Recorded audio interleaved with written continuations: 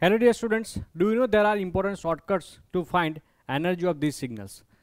Say for example, suppose this is exponential decaying function, then it will be energy signal and its energy will be 1 upon 2a. Okay, suppose if there is a rectangle pulse with width b and amplitude a, then its energy is given by a square into width, that is b. Suppose there is a half sinusoidal waveform, half wave, then its energy is given by a square into b divided by 2, where a is a peak amplitude, b is the total width.